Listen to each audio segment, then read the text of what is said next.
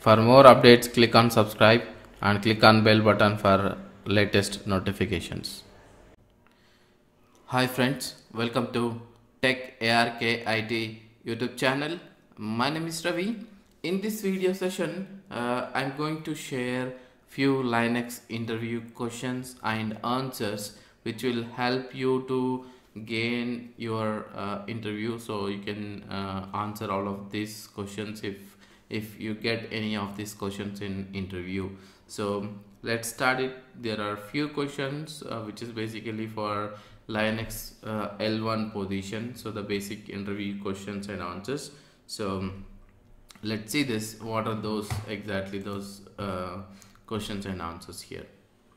So if you see that the first question is, which of the following directory will hold network configuration files? So there are few options is provided. First one is /etc, second one is /etc sysconfig network.scripts, and the third one is /var sysconfig /etc /sysconfig.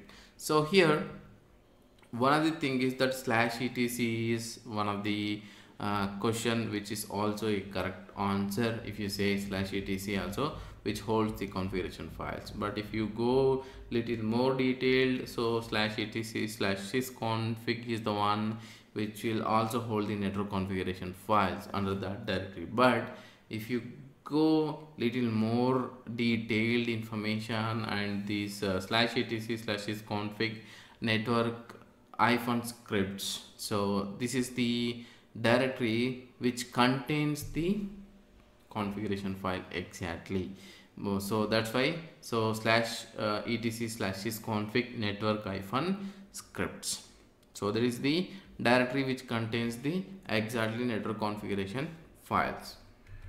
So the next one is, Ravi as sysadministrator wants to enable DHCP server on machine. So Ravi want to enable the DHCP on server.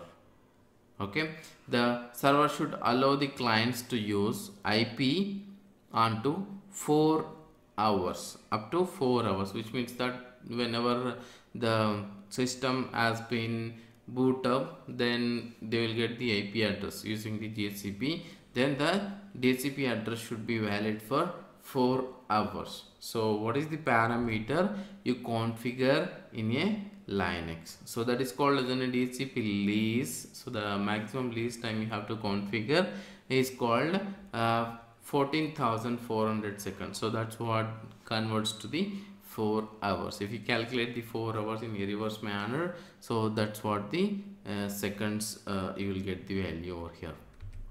So the next question is going to be, which of the following command can be used to check whether DNS is configured correctly or not?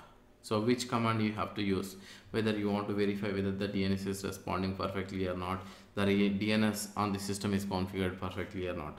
So the first command is ping, second command is nslookup, third command is ipconfig, and fourth one is IP address. So the first command is used to ping the system, the remote system, whether it is alive or reachable or not. The second command is nslookup. Basically you can verify this using this command, the DNS records, whenever you look up for the nslookup.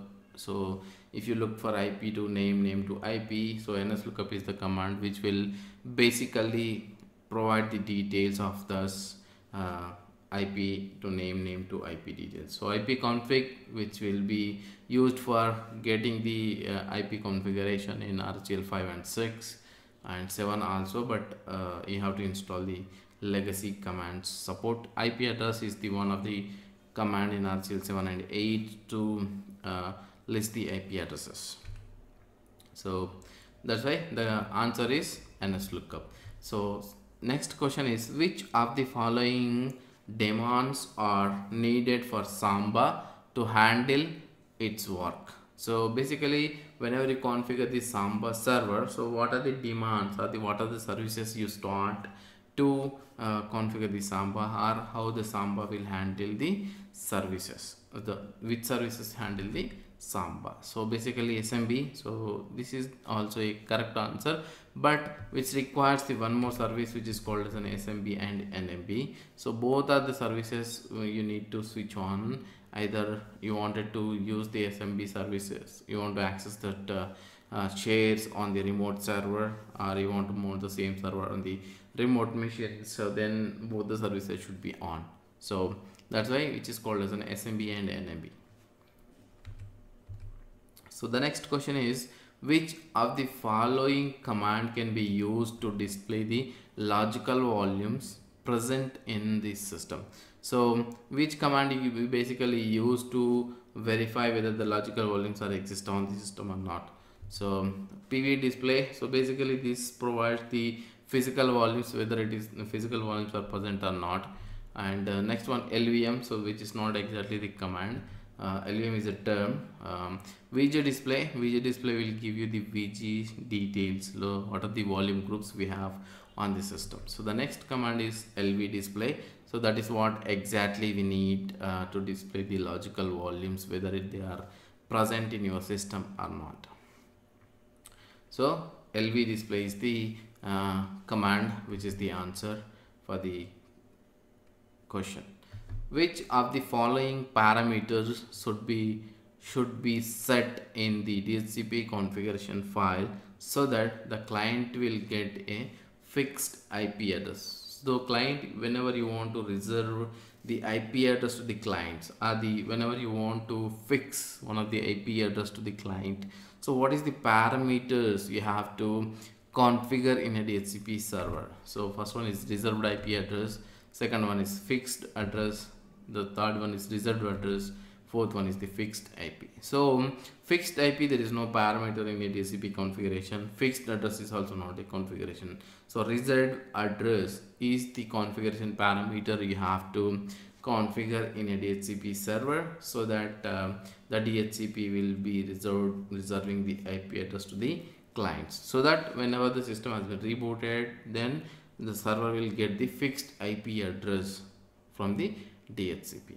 So that is called as a same like static IP address. So it won't change if you reboot multiple times as well. So that is called as a fixed IP address from the DHCP server.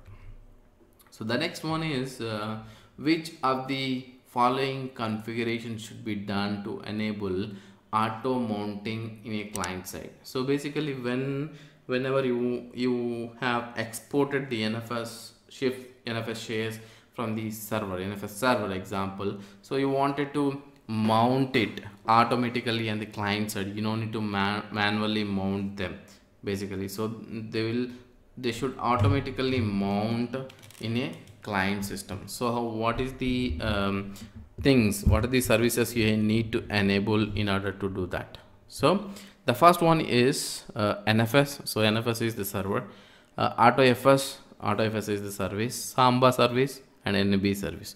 So you can emulate both of the below services. Samba and NB is not used for auto mounting the systems. Those are the SMB services or the Samba services used. Okay, and NFS, basically NFS is the server which you can basically shade or export the exports. AutoFS is the one which you have to use to auto mount the file system on the client side. So which of the following service can be used for file sharing? So here there is a logic behind it, or there is a tricky question. This one is, so if you see which of the following service can be used for file sharing. So file sharing can not only be done by the NFS, it can be done by the Samba, or it can be done by the different services, WebDev or something like that.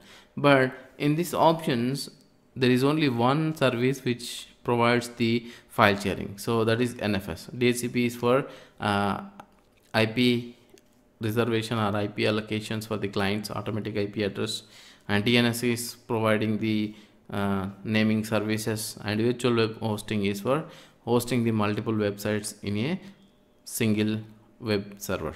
So eliminate all of these options, and NFS is the one which is used for file sharing.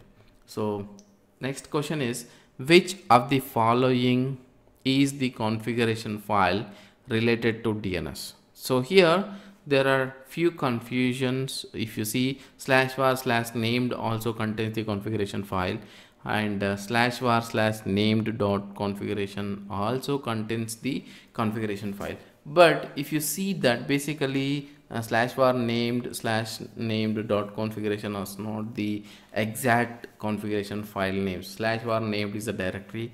/var/named dot conf, there is no configuration file for DNS. So /var www.html is the web hosting configuration because default root directory for the web server. So /etc/name dot configuration is the configuration file, so we use for DNS configuration. But if you go to /var/named, there is a one configuration file which is backlink, or the which is the link back to the /etc/name dot configuration file. So there is no confusion here. So /etc/name dot configuration is the file which used for configuring the DNS services. Which of the following entry should be made in network configuration file of client to connect a DNS server? So basically, how you connect the DNS server from the client side. So basically in IP address configuration, if you are going to configure, there is a parameter called DNS. So that is the one you have to use to configure the DNS address over there, so that if you configure that DNS address over there, so the DNS server can be reachable, or whenever you are querying for any DNS related queries, example IP to name or name to IP conversation, then this is the entry which will help to send these queries to the DNS server. If you do not configure this, so the DNS server won't respond, or you won't resolve any naming services from your client. So remember, DNS1, DNS2 is the one configuration you have to add in a configuration file in order to contact DNS server. So the next one, which of the following is false regarding the logical volume?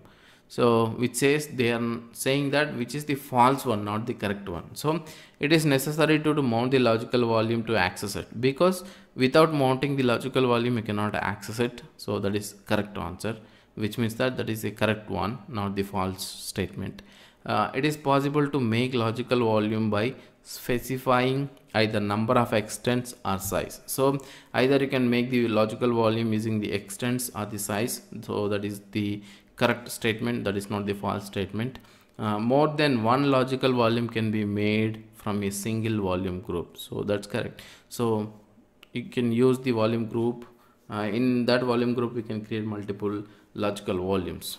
It is not necessary to mount the logical volume to access it. So A and D is the conflicting statements, you can see that. So if the first one is the true statement, then D is the false statement. So here you can simply understand that it is necessary to mount the logical volume to access it. So this is the correct statement, but it says it is not necessary to mount the logical volume to access it. So that is the false statement. So that is the answer. Which of the following is called as document root with respect to HTTP server? So in previous question also we got this similar thing, so over there, but not the answer we got, but not the question.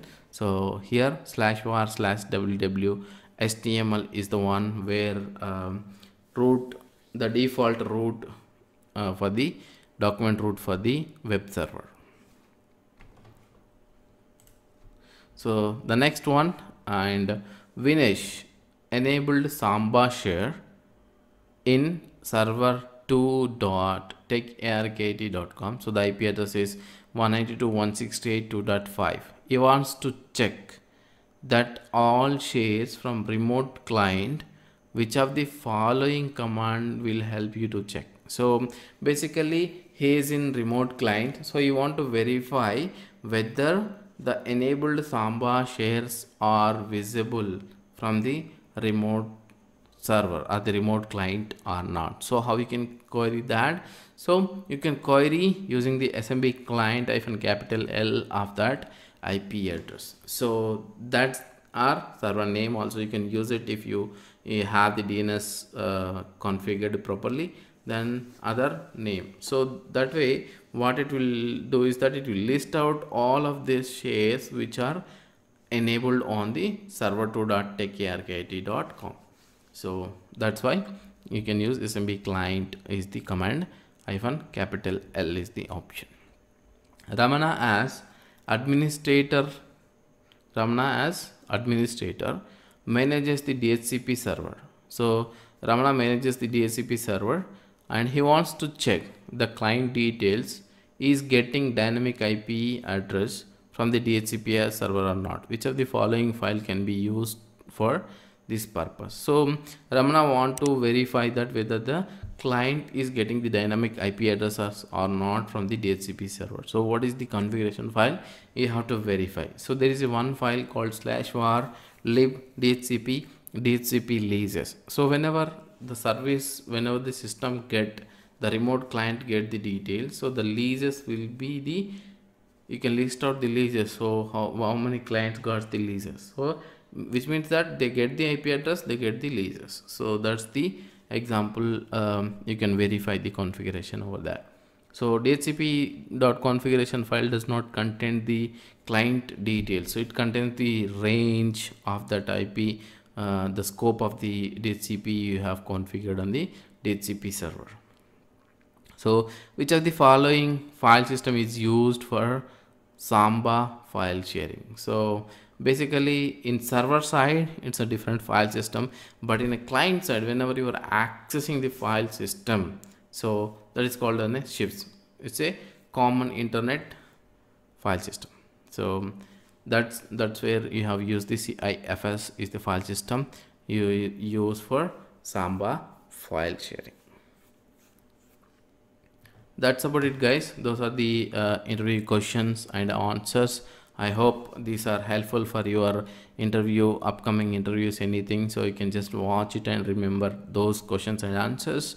Then you can hopefully you will get the job done at your interview. So thanks for watching. Please subscribe and join this YouTube channel for unpublished videos and courses. So not only published videos, there are so many unpublished videos which cannot be viewed by the public. So only subscribers are the only joined people to this YouTube channel can only view those videos.